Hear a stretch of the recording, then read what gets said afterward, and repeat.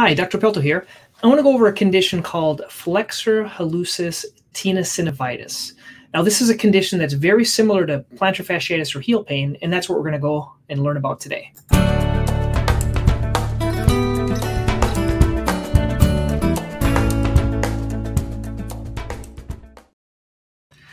Let's look a little bit about something called Flexor Hallucis Tenosynovitis. First, you have to determine how long you've had your symptoms, kind of what the treatment you've tried, how does this impact your life, and I'm going to go over what you have, why you have it, and kind of maybe what are some of the treatment options. So specifically, what is this condition? The flexor hallucis is basically this tendon that comes off the fibula, which is the back of your leg, goes behind the ankle, and it courses right down here underneath your big toe. People typically have pain right in the arch region or even close to the heel region, and very commonly it's mistaken for plantar fasciitis or arch pain. And what you can see is a side view. The Flexor Hallucis Longus is this one that kind of comes down right here, and once again it's right here, this flexor tendon. This tendon can get bound down, so it can be tendinitis or tenosynovitis, which is kind of an inflammation around the tendon. And many times we're not sure which one, but we kind of use these treatments to help it. So what a diagnostic exam? Well, you can do an ultrasound. That's really the best way to see if that's the exact tendon. You can also palpate and just right along the tendon it tends to hurt. An MRI sometimes can be necessary, or an X-ray can give us some insights as well.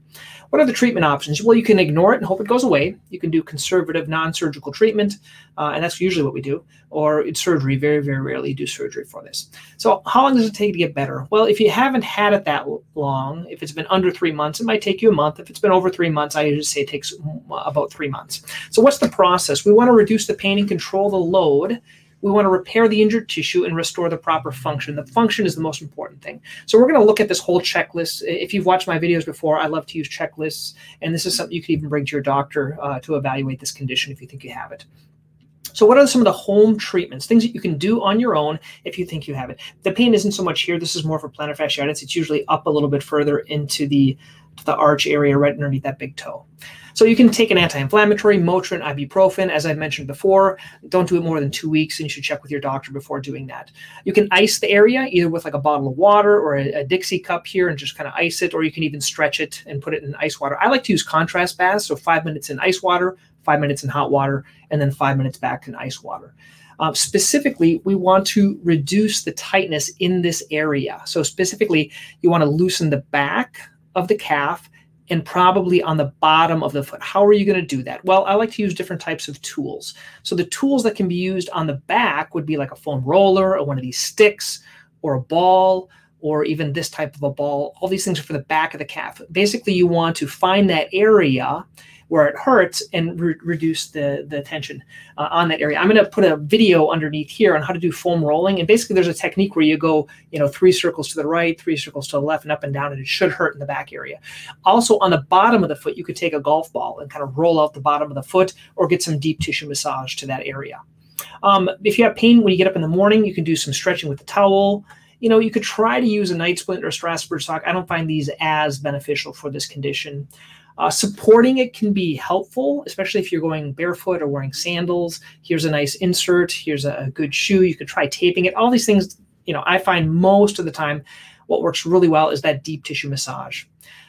Doctor-specific treatments, these are things that I might do or I might send you to have done. I do shockwave for this. So this area of the flexor hallucis, I can treat this area to help repair and heal it. That's very successful. There's both radial and focused shockwave. This is some of the benefits of shockwave. We can do this on this area. Once again, though, I would first start with the deep tissue work and maybe even some physical therapy prior, okay? Orthotics, if you're really flattening things out, that can contribute to this. And so doing something that's going to give you some more support and help correct your heel alignment. You want to reduce the high pressure areas, reduce the internal stresses specifically on that tendon, and then excessive or abnormal joint movement you want to reduce. I occasionally do a cortisone injection. I don't tend to do it right here. I actually tend to do it in the back of the ankle, in the tendon sheath of the Flexor Hallucis Longus. There are some kind of advanced treatments you can do as well, PRP, amnio. I don't usually have to get to those, but those are possibilities as well. I really think if you're not getting better with the deep tissue massage on your own, you need to do physical therapy. There's a Graston technique I like. There's deep tissue massage. Getting a massage from someone, really, really helpful. And then there are also some types of braces that can be done if needed. I don't find that these are all that beneficial for this. Then there is these advanced treatments we talked about. Everything we want to try to do is to avoid surgery. So once again, let's look into it. You're probably first, if you see a doctor, they're going to get an x-ray, but I actually think an ultrasound is more beneficial. I don't do an MRI that much. Then to start, I actually wouldn't start right here. I would actually start with the stretching, with the deep tissue massage, and then with the physical therapy, wearing supportive shoes. If that doesn't work, let's say over 3 or 4 weeks, because a lot of times it works real quick, then you would go into this area, which would be the anti-inflammatory, maybe a cortisone in the sheath of the flexor hallucis, and then to shockwave therapy. That's kind of how I would treat this if I were you. So this is something that can be treated. You may not have heard of it. It's very similar to plantar fasciitis, and I hope you guys found this helpful. Hi, I'm Dr. Don Pelto. I'd like to welcome you to my YouTube page.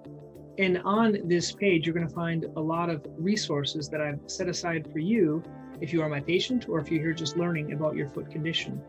I'd like to give you a little tour and share a little bit about what we have to offer on this website.